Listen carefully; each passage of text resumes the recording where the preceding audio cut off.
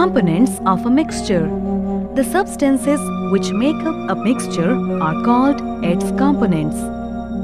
For examples, tea, granules, sugar, milk, and water are the components of tea.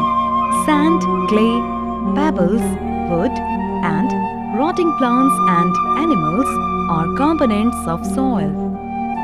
Need for separating the components of a mixture. The components of a mixture are separated for the following reasons. To obtain two different but useful components of a mixture. For example, butter is a useful component which is separated from milk by churning. To remove harmful components or impurities of a mixture. For example, small pieces of stones and husk are separated from rice or dal before cooking. To remove useless components of a mixture. For example, tea granules are separated from tea. Methods of separation. To separate components of a mixture, we make use of properties of the components. We cannot separate components of different mixtures using the same method. Different methods of separating components of a mixture are hand-picking, threshing, winnowing, sieving, sedimentation, and decantation, filtration, and evaporation.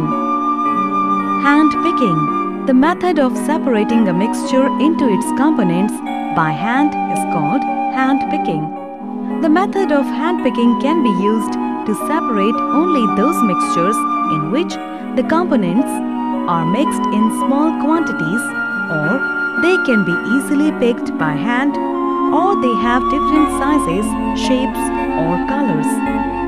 For example, stones and husk are separated from rice by hand picking. Threshing. The process used to separate grains from stalk is called threshing. Threshing is carried out in different ways as follows. The stalks are threshed on a wooden board manually. Bullocks are made to walk on the harvested crop to separate the grains. Threshers are also used. Winnowing. To separate husk from grains is called winnowing. Winnowing is carried out manually using winnowing basket or mechanically using a winnowing machine. Sieving. Sieving is a method of separating a mixture of various sized particles by passing them through a sieve of suitable pores. We can use the method of sieving only if the components of a mixture are of different sizes. For example, bran and some other impurities present in the flour are separated using a sieve. Pebbles are separated from sand using a sieve of larger pores at a construction site.